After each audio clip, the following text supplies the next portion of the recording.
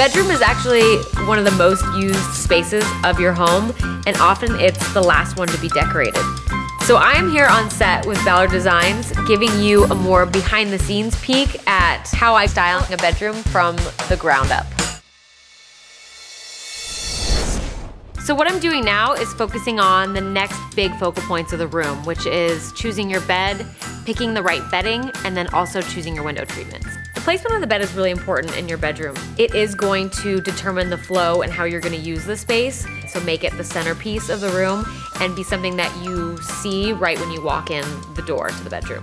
I wanted it to be something bold and fun. Custom upholstered headboard in a magenta velvet fabric. I knew it would give a really good pop to the space.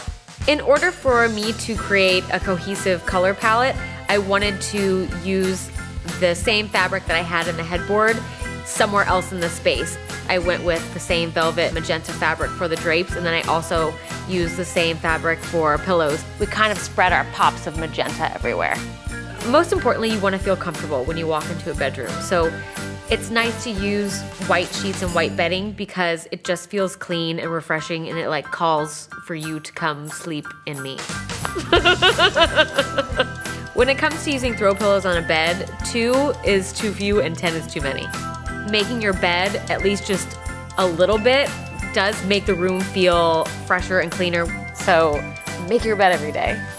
There are a lot of factors that go into putting a bedroom together and making it look good. So if you segment it out, it makes it easier to approach, and it makes you kind of step back and think about each piece separately in order for it to grow upon itself and turn into a fully functioning, hopefully beautiful space for you.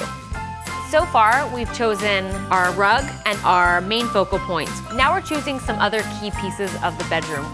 To see how I do it, go to Ballard's design blog at howtodecorate.com.